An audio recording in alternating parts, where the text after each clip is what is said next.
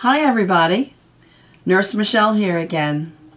Today I'd like to discuss the top 10 myths about the AED. Myths about the automatic external defibrillator. So there's a lot of information about the AED and its use.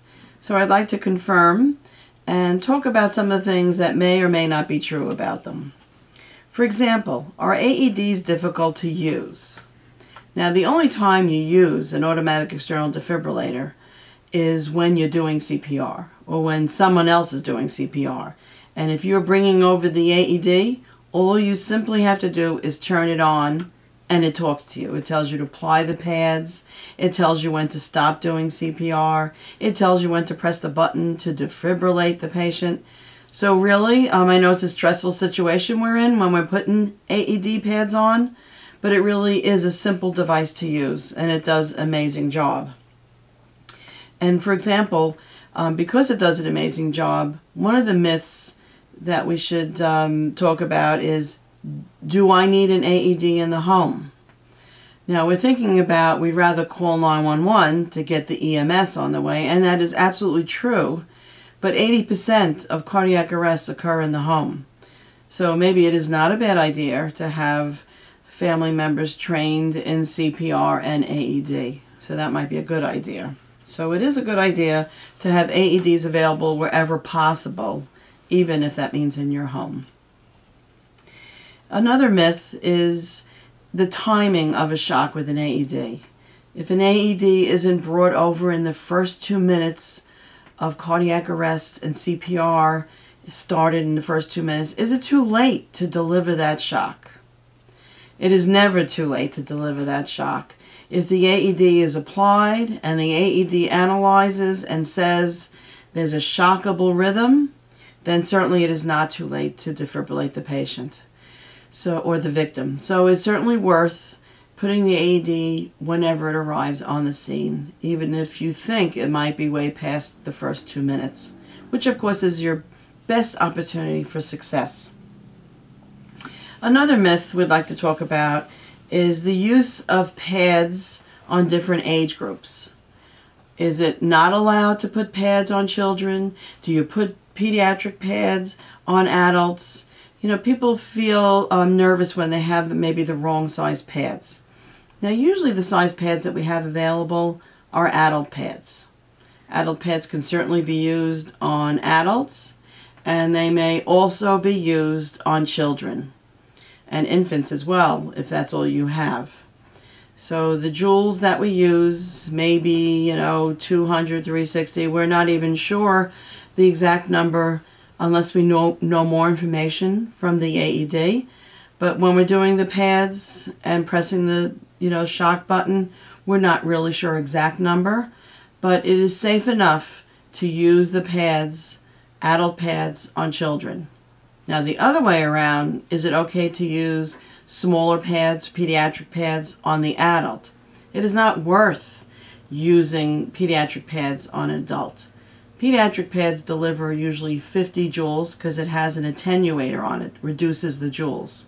So CPR is far more advantageous for an adult if adult pads are not available.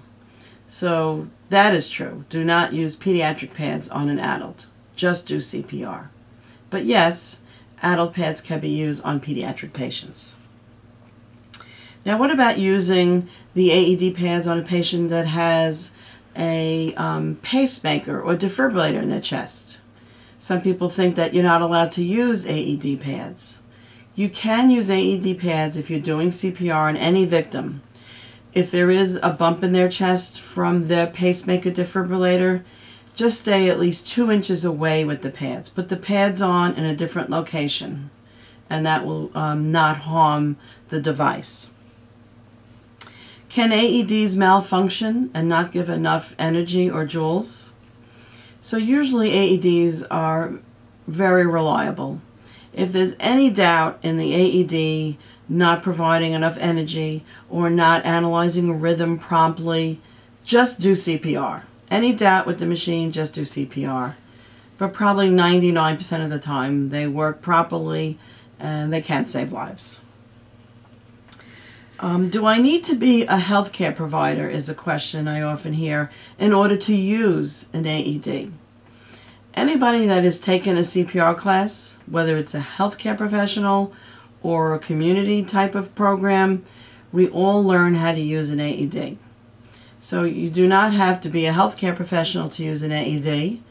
And if an AED is brought over to a scene where CPR is being provided, one can follow directions, because once you press the AED button on, it tells you what to do. So you do not have to be a healthcare professional to use an AED. Are there resources in the community to learn CPR? So that's another myth, that there are not enough classes to learn how to use an AED. And like I said before, not only do you learn how to use an AED in healthcare BLS programs, but also in programs for the community, like Family Friends for American Heart Association, American Red Cross. They all offer many classes in your community. All you need to do is search through your local library. You could search through hospitals and healthcare networks. Look on the internet. American Heart and Red Cross will offer you through the internet classes in your zip code. So there are plenty of resources in the community. Another myth I'd like to talk about is when you put AED pads on, does the chest have to be dry? So certainly there's better skin contact if the skin is dry. But always the recommendation is to get the skin as dry as possible. So there might be perspiration, sweating, it could be raining, puddles, football games.